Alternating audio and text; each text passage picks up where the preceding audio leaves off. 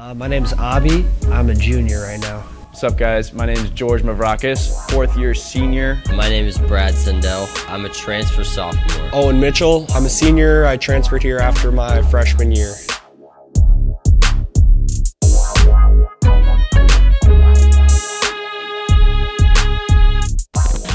I think we're all very, very close to each other.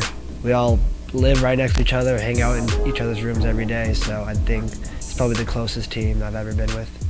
We all really enjoy each other's company. Just how close we are as a group.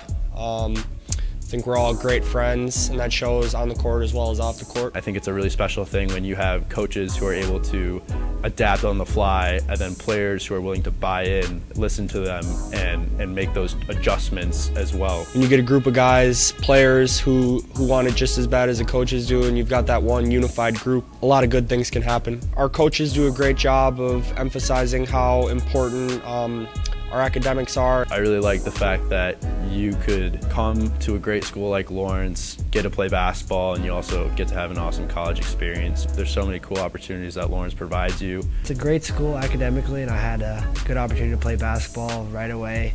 And on my visit here, I loved the coaches and the other players on the team. It seemed like a good fit overall. One of my favorite experiences was being able to go to London.